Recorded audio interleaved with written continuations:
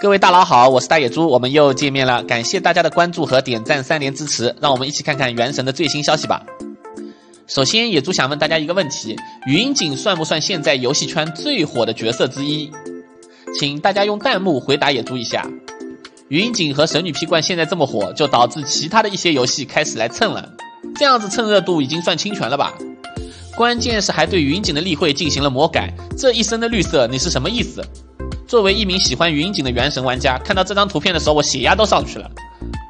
终于，韩国的有一些游戏公司也开始对原神下手了。我用你的二创同人图做封面，像这种游戏他们的宣发是不是都一样的啊？前面用云锦，这里用雷神和八重。然后是月末了，商店兑换也快刷新了，如果新入坑的朋友没有费希尔，我个人建议是换一个的。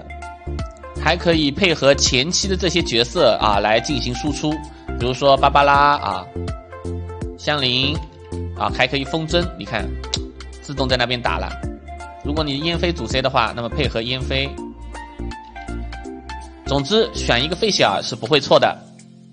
然后是看一下自己的深渊打了没有，这里的600原石都领了没有，尤其是这里的宝箱记得都点一下。然后我们来到玄东这边释放，大家请看，奥兹是会攻击他的，其他神社的 NPC 都是不会攻击的，大家请看这个是也没有的。然后我们来这里，你看这个也是不会攻击的，但是唯独就是只会攻击玄东。那么做过任务的朋友都知道，他的身份是什么？这只是一个简单的 bug， 还是说奥兹跟鱼人众是有什么关系的？这里先祝所有点赞的朋友单抽出金，3连的朋友10连双黄，感谢大家的支持。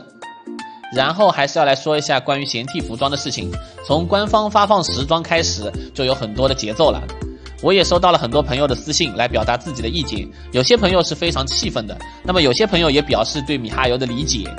现在官方说明下面的评论区气氛也确实非常的火热，大家可以看到这里表示不满的玩家还是比较多的，点赞也是比较高的，有个别朋友的言辞还是比较激动的。至于 B 站评论区这边，大多数玩家是表示了伤心，希望不要再有其他角色被更改了。至于后续的限定角色会不会进行外观修改，那么也祝我在上期视频中也进行了说明。根据视频中2位大佬的分析，后续角色的改动可能性是非常小的，所以大家没有必要太过于紧张。说实在的，当官方发了时装以后，我就知道肯定会有节奏起来。相信有些朋友也应该发现了，这个闲替服装的款式早在前些日子官方就公布了，而且大家也都知道，修改外观绝对不是米哈游的本意，米哈游本来就那么懂二次元，他会不知道我们想要什么吗？